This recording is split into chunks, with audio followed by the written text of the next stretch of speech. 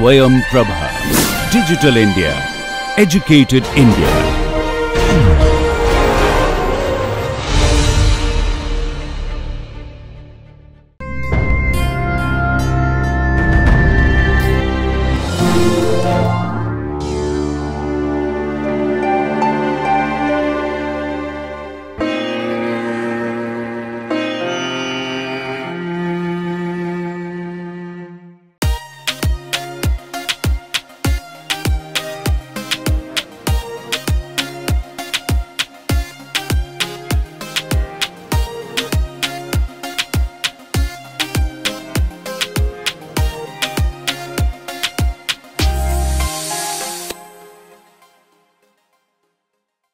Welcome back to Python tutorial 1 of this course, time dependent quantum chemistry.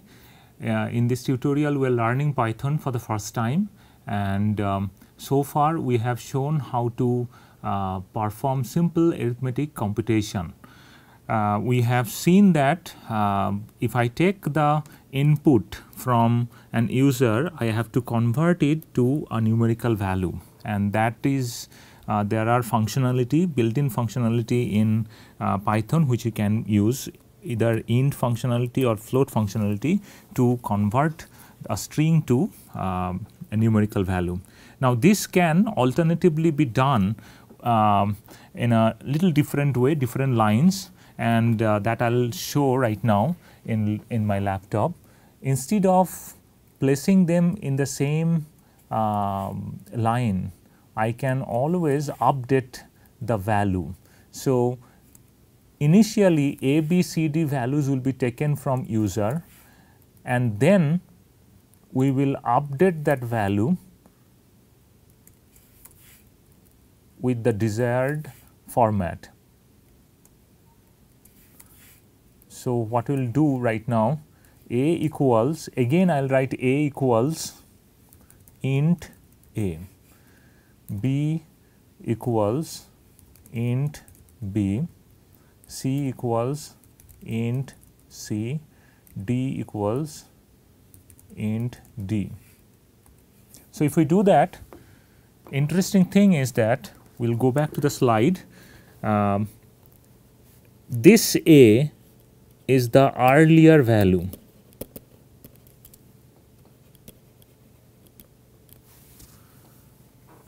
and this kind of construct is very useful in computer programming, and this A is the updated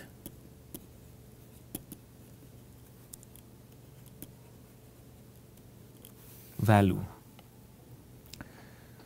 So this A is going to be string, and this A is going to be now converted integer. We are converting to integer, we can convert it to float also, and then we can perform the task. So we will save it in the laptop, we will perform it. It is asking me the same values, I will be using the same value, and I get back the result. So this is something which we should remember, that anytime, and in the slide anytime one can update a particular variable without changing its name. On the right hand side it is giving the earlier value, and on the left hand side it is the updated value, and this construct will be used very frequently. Another thing which we have shown here, something is written, a text is written with a hash sign, and this is something which you should remember in Python programming. Everything whatever we write after hash will not be executed, is not part of the program, it is just for instruction. So I will show in the laptop with a hash. If I write down, this is my first Python programming, anything I can write,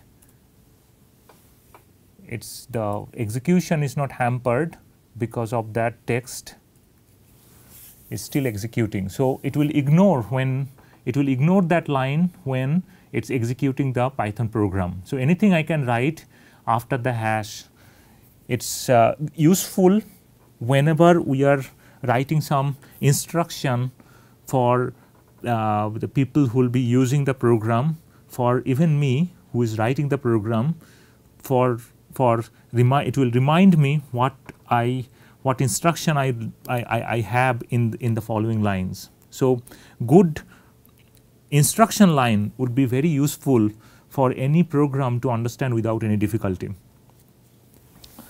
We will move on and we will check another details of the computation. It is not related to the computation exactly, it is related to the final printing format, how we are printing the format, how we are printing the final result. So, formatting the final result is a good idea, and we will use this construct. Construct is following: print within bracket, within quotation we have written a string with a slot given as %d. %d will be taking the integer value, %f will be taking the floating point value, %e will be taking compact scientific notation.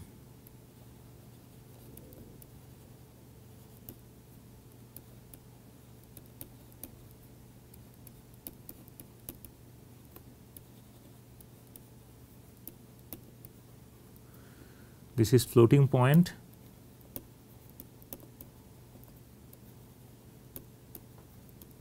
and this is for integer. There are many other options which can be navigated in python.org, that website I have mentioned in the beginning of this tutorial, and one can check what options available. So, the basic idea is that within print I will have a quoted string with a slot somewhere indicating certain integer or floating point value, and that value will be inserted by the value given in this bracket, and the string and the value, they will be separated by another %sign. So, that is the formatted output. I will show how to do that in laptop. So, we do not need input right now for this demonstration. We will just remove it. We will just write down A equals, let us say 10, and B equals 2, and then we will use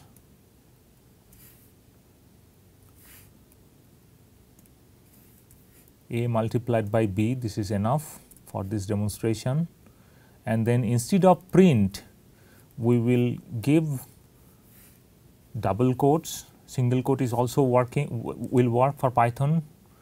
So, I will write down that A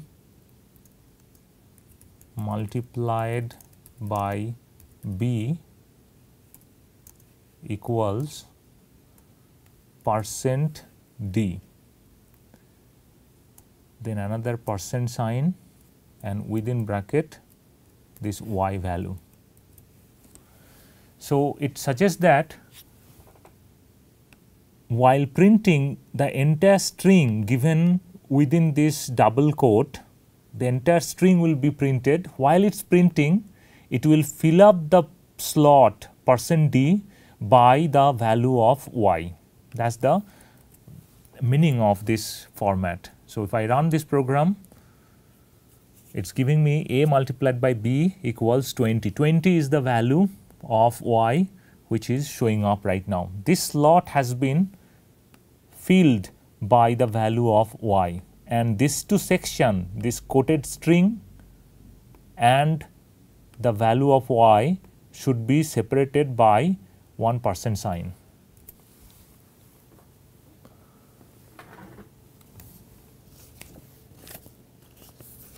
We have pretty much understood the simple arithmetic computation, we will move on to the computation with standard mathematical functions. Now, here we have to remember something: plus, addition, subtraction, multiplication, division, exponentiation, these are all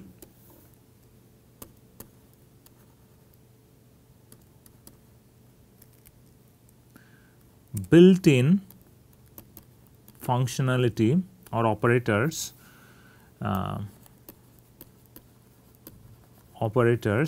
in Python. But if I have an mathematical expression with any of the mathematical functions such as sine, cos, tan, log, natural log, 10 base log, then exponential, then square root, then e, the value of e, or pi, any of these mathematical functions if I want to use in Python, they are not directly available with Python.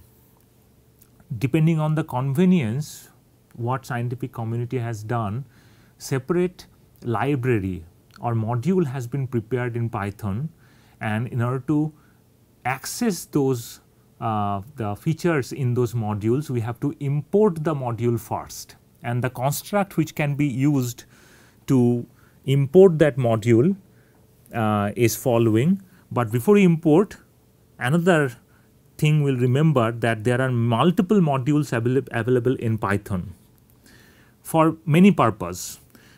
Let's say there are mathematical functions which can be imported, that's called math module of Python. There are numerical modules which is NumPy, that module can also be imported. And also for scientific computing there is a SciPy module. All these modules are available and each module has its own benefit. But in this course very frequently we will be using this SciPy module. So although if I only consider the standard mathematical functions which are available currently, sine, cos, tan, trigonometric or exponential, all these functions are available with all three modules, in all three modules, because for a long term scientific Python SciPy will be used very frequently in this course. We will only use SciPy to import the necessary mathematical functions. So we will not use math module or NumPy module in this course. We will use only SciPy module. SciPy documentation has been given already in the website which I have mentioned in the beginning of this course. So you can take a look at the syntax, functionalities, features, numerical recipes which are available with SciPy. So what is the construct to import some mathematical function from SciPy? This is the construct. From SciPy, it's very simple construct. From SciPy, import sqrt, square root. This mathematical function you import. So we will now demonstrate in the laptop. From SciPy, import sq, this mathematical function you import. I can write down here for my instruction, importing required function from SciPy. This line starts with hash, so it will not be executed while running the Python program. A equals, I will put input, enter the number,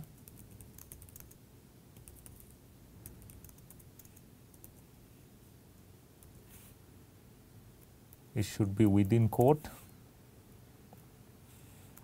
Then I have to convert it because it's a numerical computation we will be doing. This is coming as string, right now A is a string, so we have to move it to convert it to some integer value or float point value, and then I will define y as sqrt of a, and then I will print y. I saved it, and now I am going to run it. It is asking me to enter the number, and the square root of 4 is going to be 2. So, this is giving me the result. I will format my print little bit.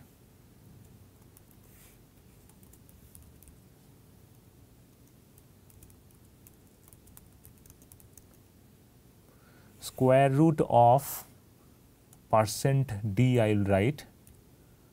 This slot will be filled by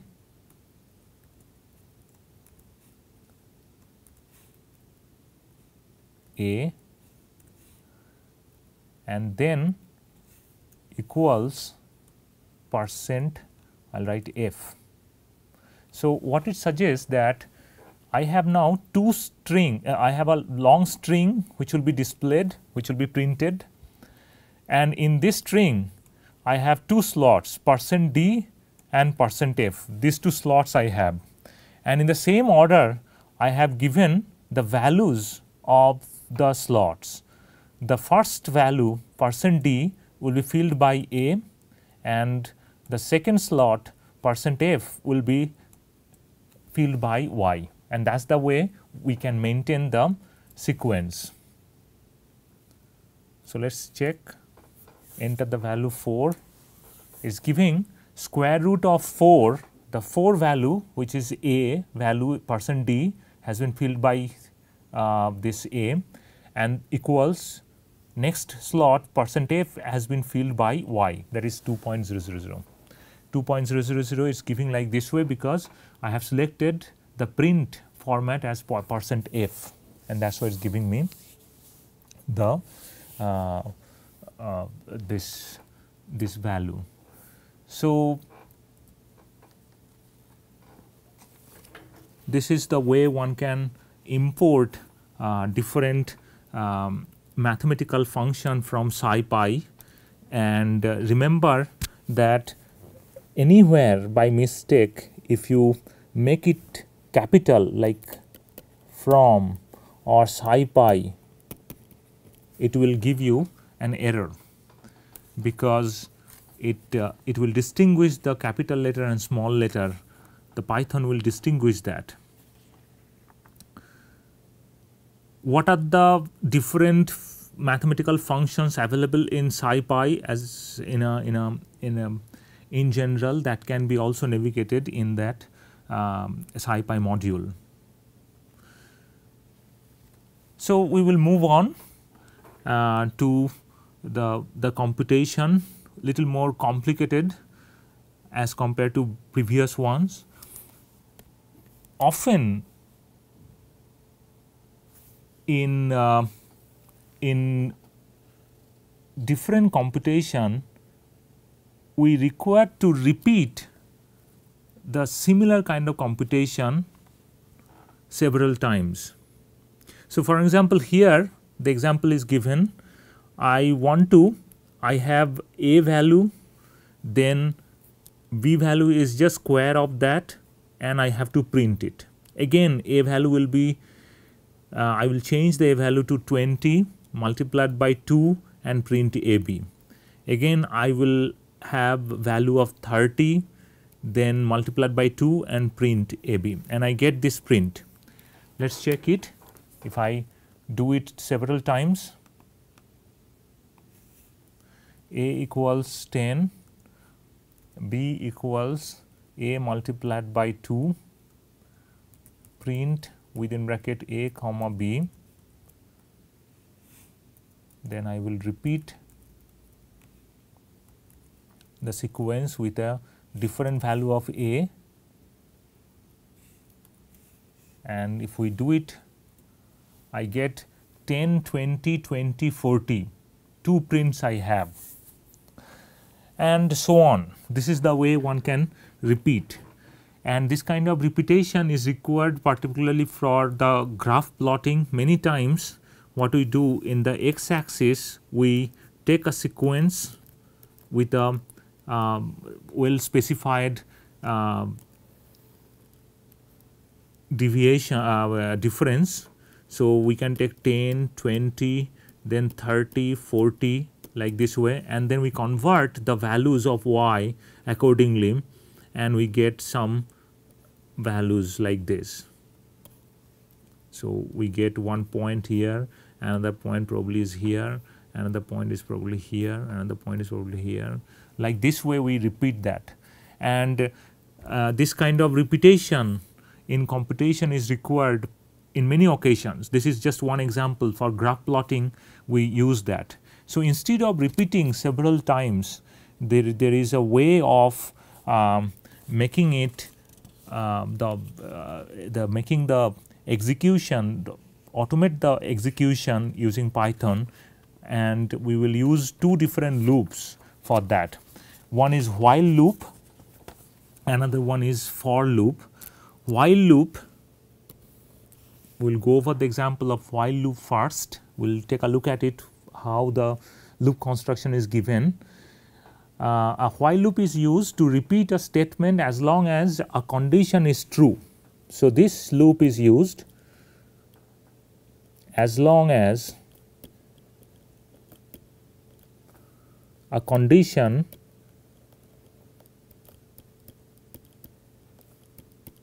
is true.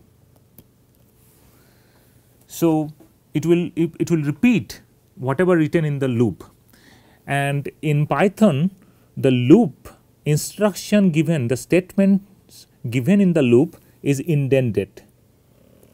You see, there is a space we have given, either you can use a space or tab, and the loop heading with a condition is given followed by and in the end of the heading we have a colon sign which is defining the loop. So, what happens when you start a value with 10 and increment 10, let us say, then when we start the while loop, it will check whether a value is less than equals 30. There are number of Boolean true false kind of operators we have in Python. For an example, this one indicates it is less than or equal to, less than or equal to. This indicates equal to.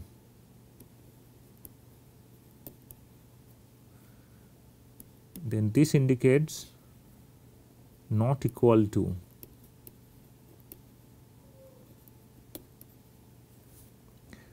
This indicates greater than,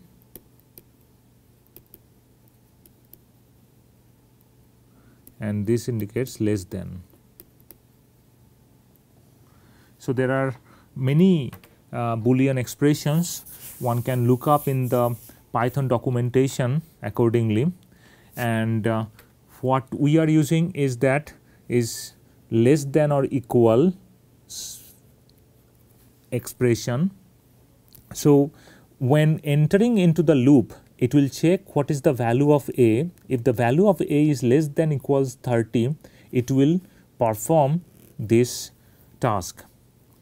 And in the task you are suggesting b equals a multiplied by 2, then it will be printing ab, and then it will update the value. So, this is the earlier value, and now this is the updated value, and this updated value will be recheck whether the condition is fulfilled or not. If the condition is true, then it is going to rerun the loop, and if the condition is false, then it will stop running it. So, let us look at it in the laptop.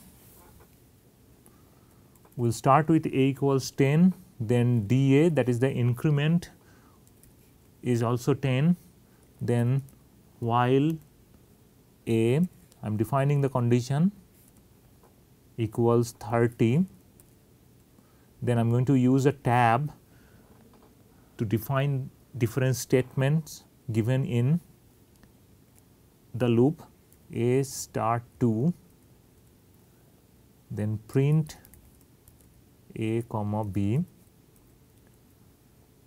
and then update the value as a plus dm. So, if we run the program, we get 10, 20, 20, 40, 30, 60. So, you check that the loop has stopped because 30, once the a value is 30 after incrementing, once a value is 30, it is checking the value, and the moment it is becoming 30, it has run, but the moment it has become 40 in the next run, next iteration 40, it is becoming false, because a must be less than 30 or equal to 30 to run this iteration. So, once a adopts 40 value, at the 40 value, I have gone to the slide right now, at the 40 value it is supposed to give me 80, but this iteration will not run because this condition becomes false. And while loop will work as long as the condition is true. We will now move to for loop, and for loop we will introduce another functionality which is built-in functionality of Python, that is listing a number, a list of numbers. So, one can prepare a list for graph plotting. If we look at the x axis, we can have 10, 20, 30, 40 like this way. We can have the values for x, and the entire set can be considered to be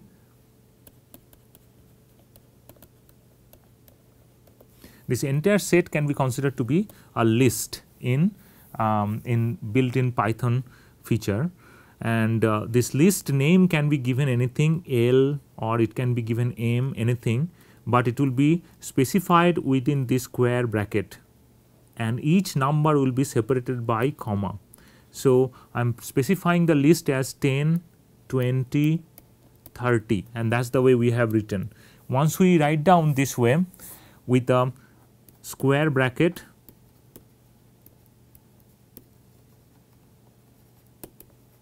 and each one is separated by comma.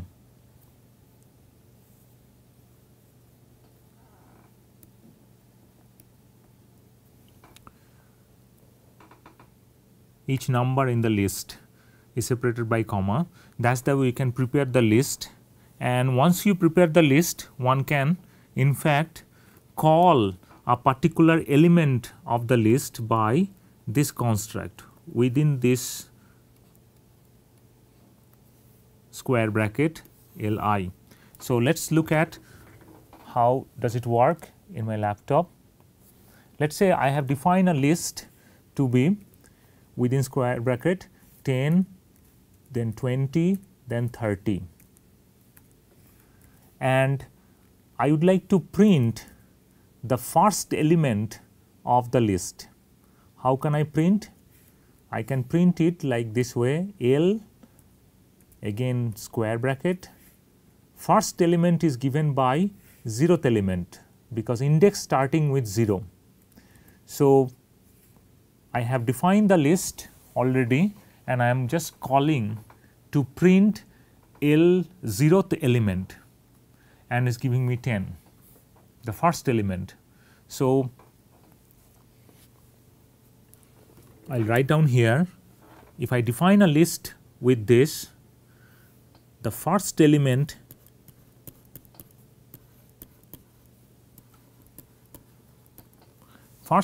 in the list is going to be 0th element, then second element of the list is is the first one. So, I is actually varying from, the index is varying from 0 and so on. So, we will move to this laptop right now. If I change to 3, what I get? I get an error because it is out of range. It is showing that the list index is out of range. Why? Because I do not have the fourth element. L3 defines the fourth element in the list and I have only 3 elements. So, the last element is going to be second I equals 2 and then it will print 30. So, this is the way one can define a list. So, to define a list I have to use this construct. This name can be anything, and if I want to call a particular element from the list, this is the construct we should use where index is starting from 0. So, what we have done in the for loop, we have defined the list, and the for loop construction again it ends with the heading ends with a colon, that is we remember, and then indented part that is showing the iteration part, but the construction is for a in L. A is a variable. So, a in L, it means that the element in L and it will start from the first element. So, b equals a multiplied by 2. In the first iteration a will be taken to be 10, in the second iteration a will be taken to be 20, and third iteration a will be taken to be 30. After that there is no element, that is why for loop will end. So, what is going on in the for loop? It is actually picking up one by one element from the list. So, I have this list prepared and then I am going to define the variable a in L with a colon, then with an tab, b equals a multiplied by 2 and then print a comma b. This for loop will run as long as I have the elements in the list. So, if we run it, we get 10, 20, 20, 40, 30, 60. That is the list we wanted to prepare and it is showing up.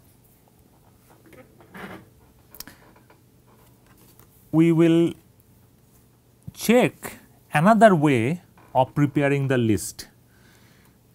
This list is Python's built-in functionality. I can use that. On the other hand, there is another way to prepare a list. In fact, more specifically it is going to be an array, but we will not discuss the meaning of array immediately. We will consider as a list with the help of a range. This is not arrange, this is called a range, and this a range is not available with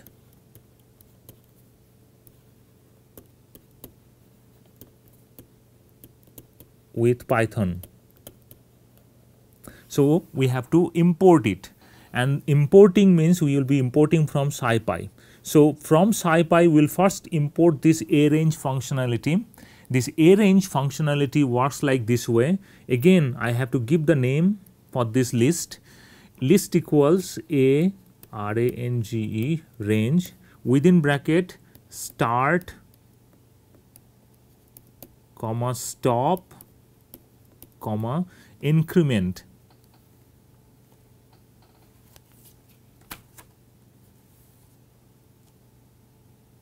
or step.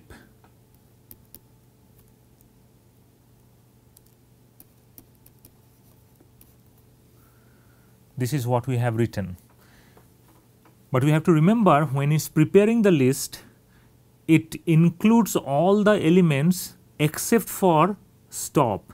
So, stop element excluded in the list. So, let us look at this. L equals a range 10, 40, 10. What does it mean? this is the starting point. So, I will start. So, L is going to be then 10, then it will stop at 40 and with an increment 10.